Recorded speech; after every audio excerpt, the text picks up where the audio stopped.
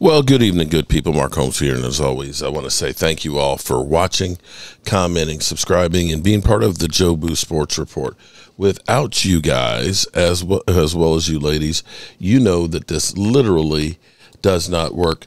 I'm here getting ready for the draft. I've got all kinds of stuff. I'm trying to get charged up, my batteries and everything else. My man Game Time could be here in the next 45 minutes or an hour or so, and things.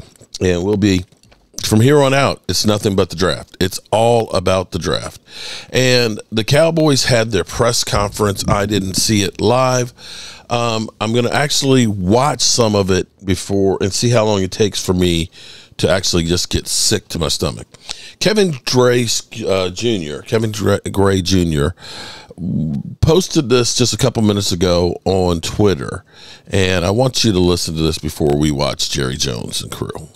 The Cowboys got Micah Parsons. They got CeeDee Lamb. They got Trayvon Diggs. They got an all-pro corner in Deron Bland. They got an all-pro quarterback in Dak Prescott. How come they can't be in a position to do more with less? Because no team in the NFL can do more with less and decidedly win a championship.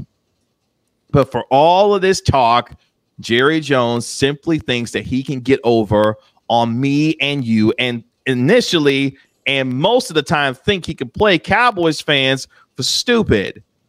It's the delusional arrogance, as I mentioned, and the insulting of my intelligence and your intelligence that really baffles me at this point, because there's too much information, there's too many resources, and there's too many things to point to the idea that folks are a lot smarter than what Jerry gives them credit for. And that's the thing I want Jerry to start doing for us going forward here.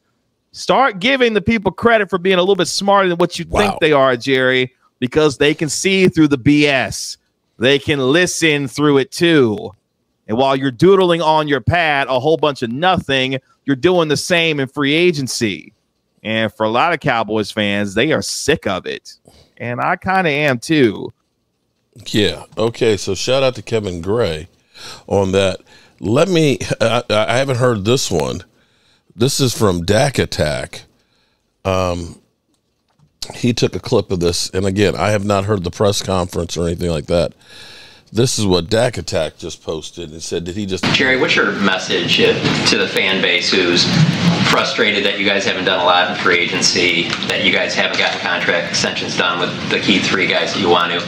What do you say to them? Because you obviously said that you're all in and that you're confident in this roster. What is your message to them? Well, you can understand there is... I didn't just understand where we are with our cap at the Senior Bowl. That's something we live with and know, like I would understand everything financially around here. Jerry, what's your message to the fan base who's frustrated that you guys haven't done a lot in free agency, that you guys haven't gotten contract extensions done with the key three guys that you want to? What do you say to them? Because you obviously said that you're all in and that you're confident in this roster. What is your message to them? Well, you can understand there is... I didn't just understand where we are with our cap at the Senior Bowl. That's something. So you're saying you didn't know that we didn't have money at the Senior Bowl when you were running your mouth? So is that telling us that Stephen Jones is the one who is managing the team? I think that's... The Cowboys got Micah Parsons. They got CeeDee Lamb. That's what we're saying, is that you are just there as a figurehead. I think that's what's being applied right now, and that you were full of shit on going all in. But let's listen into the press conference. Let's see how long I can go. I don't want to waste your time with that. Happened before. Okay. See how long it takes before I just get sick and want to throw up my Italian sub. Go Cowboys. Yeah, Parcell. All right, David, you want to start us out? Oh, sure. David Moore, Dallas Morning News. This question's for Jerry and Stephen. With the free agent attrition you've had this offseason and the gap you currently have between your third pick before you're on the clock again, Does that place even more of a premium on needing an immediate return on your first 3 picks in this draft, more so than usual in most drafts? Go ahead, Steve. I think, in general, if you look at attrition, if you talk about probably where it hits us the hardest is, the guys we lost, obviously, in the offensive line. We've had that happen before with Connor Williams and Connor McGovern.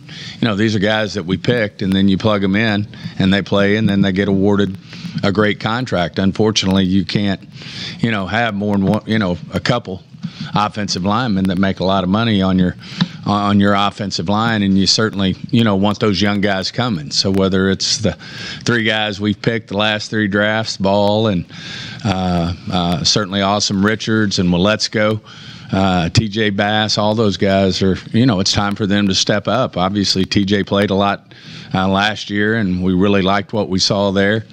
You move on to Dorrance Armstrong. You have Sam Williams, who's certainly shown a lot and certainly been frustrated with his play time on – frustrated is probably not a fair word, but would like to play more. And we think a lot of him, and he needs to step up. And then, of course, the running back situation is one, that we're continue to address. And obviously we will look at it in the draft, but also looking at, Pollard in terms of replacing losing him.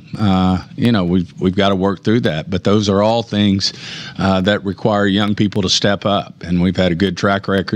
As I mentioned, Connor Williams, Connor McGovern stepping up. Obviously, Tolbert, it took him a year, but stepped up and played really well, and I think he'll take it to another level this year. Certainly Mike can speak to that. And I'll also add to that, candidly, without any way being defensive, we're very proud of our personnel, very proud of this roster. Very much think this roster, without knowing right now how much the rookies are going to contribute, we're very, very feel good about the promise of the team that we're going to have this year with this roster. And I do, principally because of what Stephen said. We will have young players step up, no names that become names, because names have left and are off the roster, and so those guys have got to step up. You cannot play and run a team in the NFL without counting on this dynamic going on. And so we do feel good about these guys coming in. Is it ambiguous? Of course it is. It's ambiguous if you had a veteran out there, he could get hurt in training camp and you not have him again. So we're in an ambiguous business when it comes to projecting. But to answer your question, I think I'm answering it. But the question is, in my mind, about all of this, how do we feel about where we've been in this free agency? We feel great about what we've been in free agency. All in. What are we? All in. All in. Are you kidding me? With these young guys coming on. Oh, we're all in with these young guys. Oh, shit. We're all in with knowing that you have to go. You can't have we've had adjustments. We talk about, I saw some criticism someplace about Zeke and about paying Zeke. Do I need to raise of hands in this room of everybody that thought Zeke should be on this football team when he had him, when he was holding out? But we had to adjust the contract, which took away from money that could have gone to Tyron. We had to adjust that contract and give it to Zeke, which Zeke deserves it, because we all thought Zeke was going to be the main ingredient for our success over the ensuing years. Since that time, this cap thing has really become even more, not just for the Cowboys, but for the league. And, of course, you've seen a little diminished, or not interest, but diminished emphasis in the cap in the running back area. And what diminishes it is availability. Availability because there are others that can carry the ball better than others that maybe be able to block at left tackle or those type things. So, again, without sounding defensive at all, the youth, the young guys coming in here and playing are incrementally viable. We're counting on them, and we've had that happen for us, and we've counted on them. That being said, because there wasn't a lot of action in free agency, I know you feel good about your guys. Is there more excitement of going into this draft because this is your next chance to improve the roster from last year? Well, I know that I don't know when I've ever been in a draft that I didn't feel like the players we were drafting are going to be on the field for us and making significant contribution. I don't know that I've ever felt that. But today, you have to have rookies contribute, or you aren't getting the value that you need to have. These are your lesser paid as far as the other relative to. I'm trying to listen to more, but I only hear we're all in with these young guys. But that's got to meld in with the overall management, or it doesn't work. Because you've got 10 players getting 70% of the money. So you've got to have youth, and you've got to have those players that fill in there. And how you fill it in is going to be the difference in the future, and frankly probably has been if you look at it across the league. Yeah, I think it's a great opportunity. Pardon me for a these second. young people, whether it's the draft, coming in here without having, which we've done at times in the past when we obviously brought in a Cooks and it makes it hard for some of these guys to come in and play and beat those guys out. Obviously, there's going to be some opportunities. And, we do have some guys who didn't play for us last year. An Overshown, a John Stevens, who was on his way to making this team before he tore his ACL. You have a Diggs who you didn't get to play. You didn't see play but a couple of games last year, so we're going to have him back.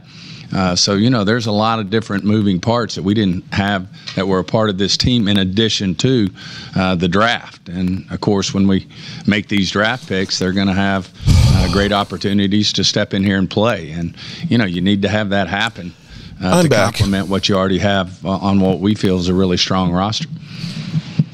Stephen Jerry Tyler with ESPN. Track record of first-round success with offensive linemen since Tyron, Travis Frederick, Zach, and Tyler Smith. What have you guys been able to, quote, figure out, if you have, about offensive line play and getting a quality guy to come in and be ready to go immediately? Well, I'll start. It's great to be drafting a position when there's a lot of them, quantity.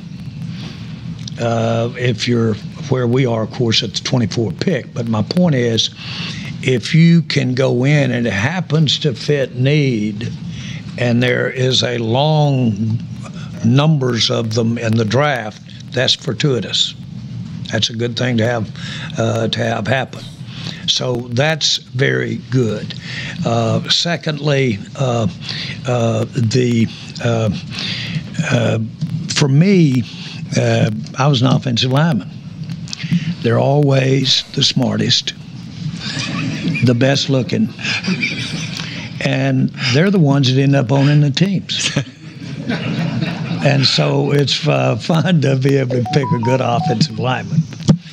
Well, I think the communication, too, is outstanding between our scouting staff and Mike and his staff, Will and his staff, in terms of really getting on the page as to what we want in a Dallas Cowboy offensive lineman. And, there's guys up there that some people have higher than others. Everybody's got an opinion and certainly a feel for what would fit with their group. I just think we do a great job of going through all these guys. I'm really sitting here looking at Steve and John.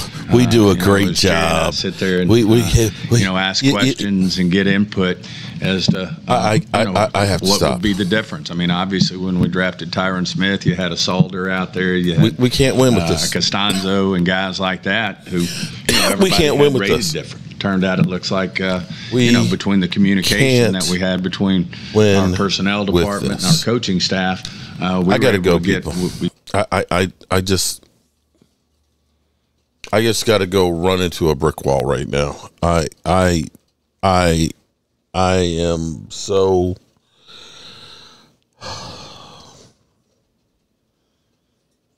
disgusted and shit on. Is the way I literally feel right now. This is literally, they are pissing on every one of our heads right now and telling us it's raining. I appreciate you guys. As I get ready for the draft, I don't know why I support this team. I don't know why.